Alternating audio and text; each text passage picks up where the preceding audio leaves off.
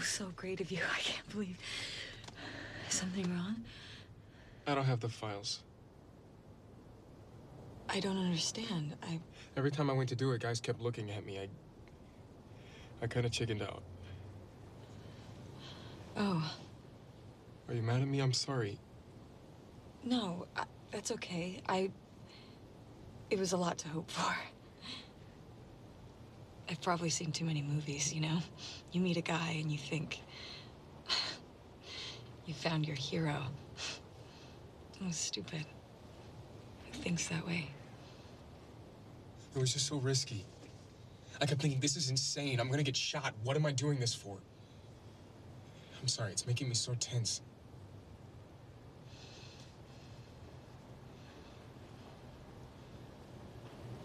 I could help you with that.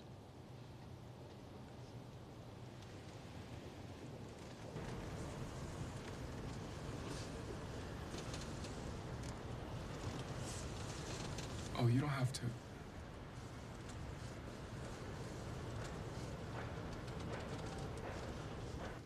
That's better, right? That's better. Oh, Jesus Christ.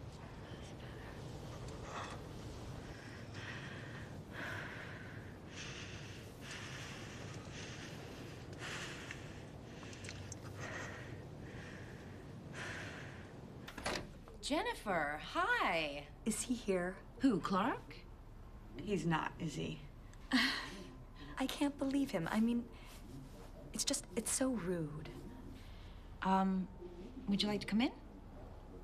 I hate barging in on you like this. No, please come in. I was just, would you like a glass of wine? Oh, sure. Yes. I have white and white. That sounds great. Okay. You know, I should have called. I really should have. But I realized it's crazy. I do not have your phone number, and you're not listed. Well, it's still under my maiden name. Oh. Luckily, I had your address. But, you know, it's just so typical Clark. So he didn't mention... Did you even know I was in town? No. Thank you. I guess it was a little bit last minute. I got in yesterday. I'm staying at his apartment. Oh. And he mentioned that we would all get together tonight, the three of us. And then he goes and pulls a Clark. But didn't show up, or? Didn't even call. So I'm there, I'm waiting. Thank you. I'm waiting, and then I hear your phone messages. Oh. And I just felt awful. You're very sweet. No, I couldn't stand another second of it. So, is it okay that I'm here? You would tell me, right? You know, I'm glad that you came. I think I was getting a little crazy, so. Well, Clark can do that. Make a person crazy. I mean, I love him to death, but my lord. Is he like that with you, too?